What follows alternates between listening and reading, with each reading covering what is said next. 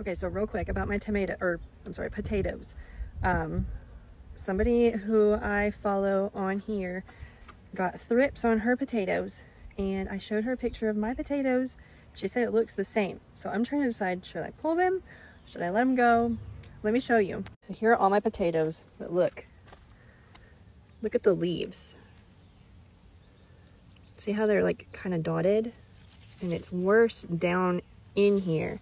And see, I've got some yellow leaves too, but like I've got these dots all over the leaves.